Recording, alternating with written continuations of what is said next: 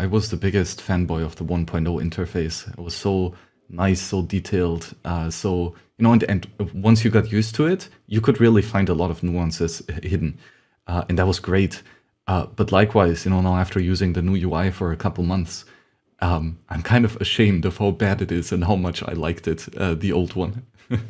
Yes, it is like your old washing machine, right? It does the job, but you have to put some pillows around it because it's very loud, and sometimes it's leaking the water. So, but you get used to it, right? So everybody knows how to use the old washing machine, and you know what you will get from it. So it's very reliable.